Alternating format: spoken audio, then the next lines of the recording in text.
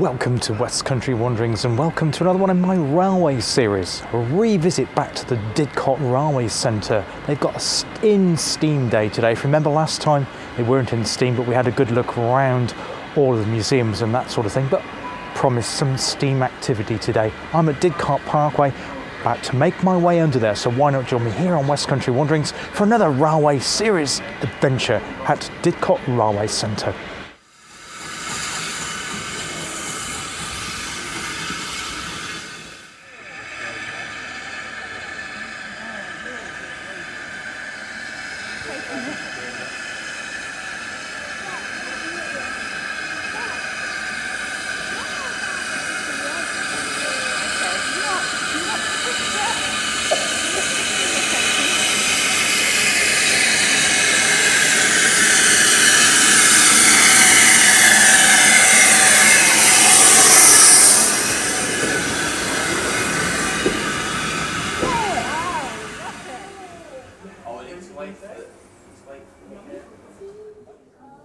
Yeah, we're sat on the train, aren't we?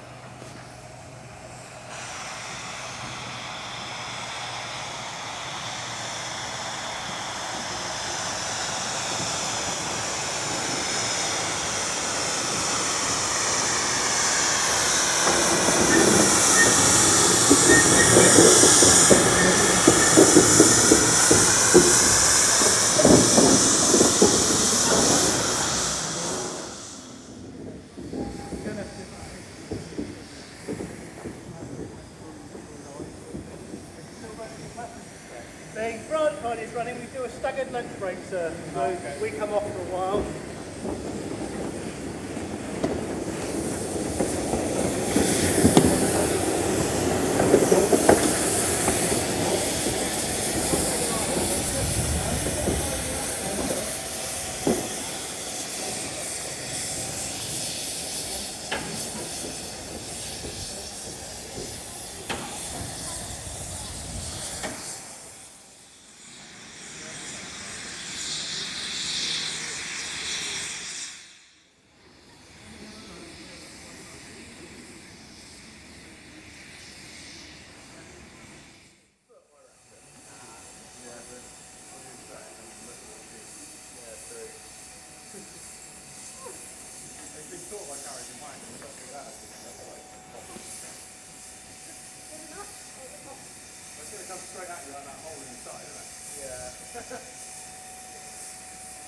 I reckon it might be worth going forward a little bit. I would say so.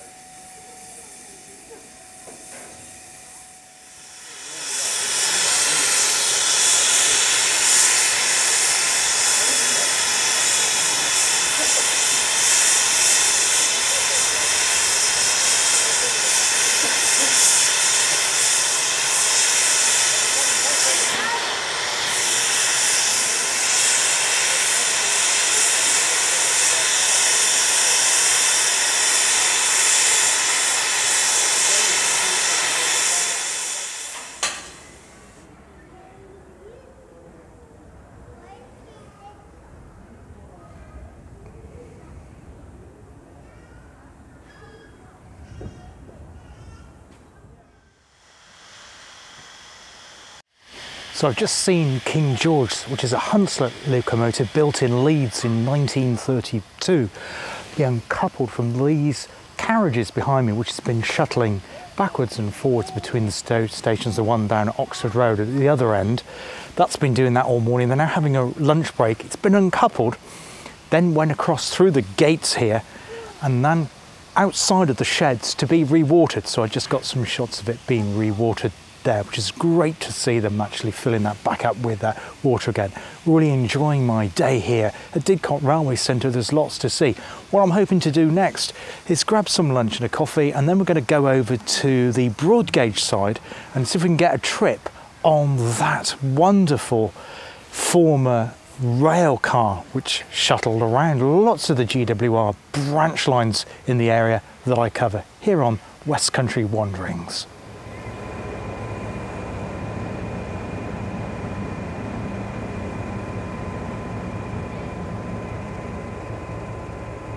So here I am back at the main Didcot Railway Centre side, just past Iron Duke again, just seen the cream and chocolate colour rail bus that used to operate on the Golden Valley line between Gloucester and Swindon. In fact, it went between Stonehouse and Cheltenham and Chelford, servicing all of the little halts on that line too. So yeah, it's really good to see that then. We're going to continue our tour here around the railway centre here at Didcot.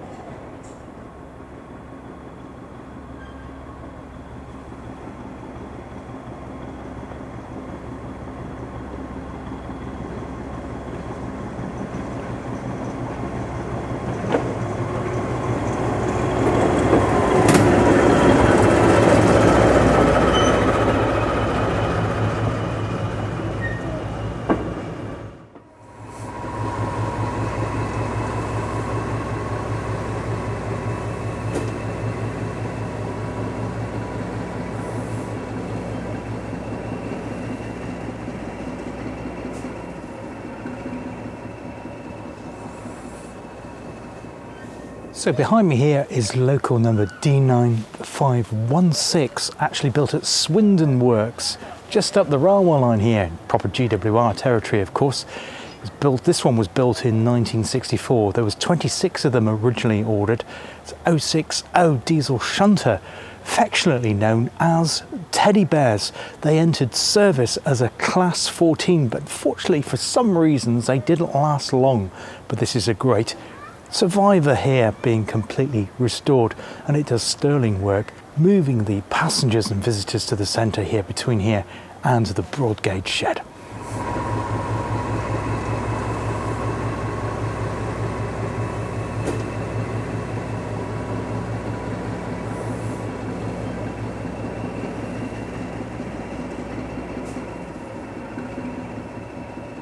So our diesel train pulling that GWR chocolate and cream iconic colours railcar has just left for the broad gauge shed, where they've got Iron Duke of course.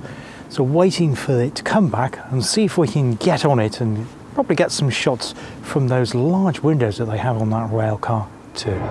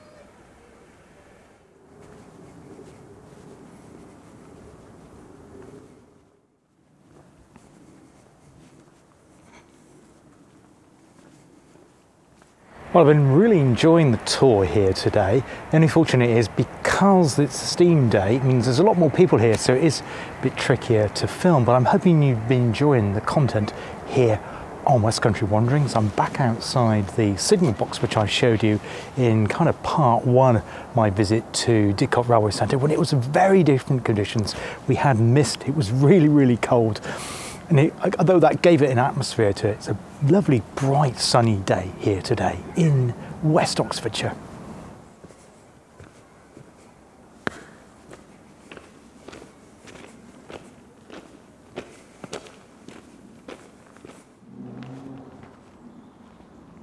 Now this lion's head behind me is actually a canopy bracket, and in this area here they're actually in the process of rebuilding Upper Hayford railway station, and they need 10 of these to support the canopy once the station has been completely rebuilt.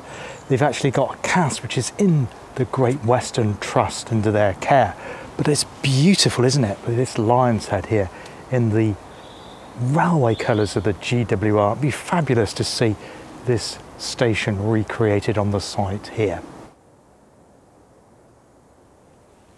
So behind me here is where the Upper Hayford station, or Hayford station should I say. You want to say Upper Hayford, that used to be an RAF base, USAF base I think, maybe still is. But yeah, it's in Oxfordshire of course. So this is the site. They've laid the concrete foundations to put the station in here. So it'll be really exciting when I come on a future visit here at some point here on West Country Wanderings to give you an update what work have taken place here. Now the building components for this station, which closed in the 1960s, were salvaged in 1986. So they've been put safely into storage here. So it'd be really good to see this completely rebuilt again.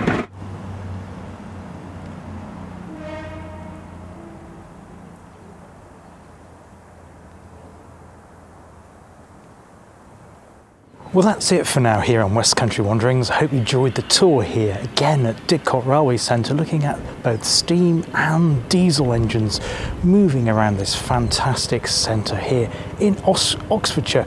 There'll be another railway series video on my channel soon. There'll also be other videos as well, including walking ones, a return to the Severn Way, more Cotswold walking ones, and walking some of the coastline in both Devon and Cornwall coming up later in the year too. So why not subscribe to the channel and hit the bell, then YouTube will tell you when the next one uploads. Until then, take care of yourselves, look after yourselves, and I hope to see you on the channel again very, very soon. All the best for now. Bye bye.